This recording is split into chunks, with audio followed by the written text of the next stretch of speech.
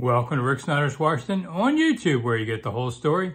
So please like, share, subscribe, comment, and even hit the thanks button.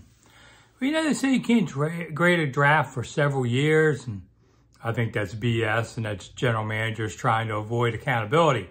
But I thought, everybody's talking about when a new owner takes over the Commanders, maybe changes the front office. I thought, well, let's look at the drafts, the 3 years that this current group with Rivera has been here. How'd they do?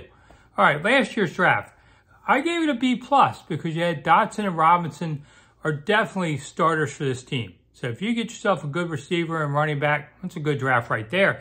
But also Percy Butler and Sam Howell have a lot of potential coming.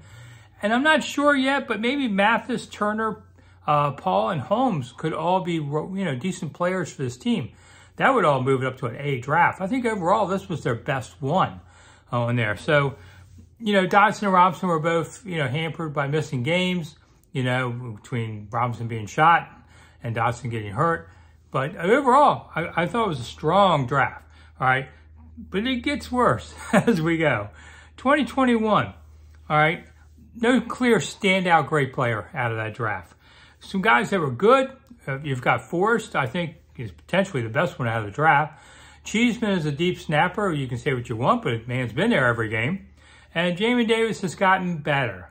After that, Cosme and St. Juste, I'm not sure yet what to say with them. St. Juste has a lot of promise. So does Cosme. But you got to see it. And Gates and Brown could be okay players. We'll see. I gave that one a B.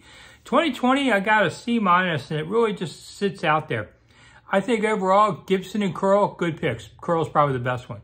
But Chase Young is out there. We don't know yet what Chase Young is. Could be great. Could be nothing. That's what will determine that draft.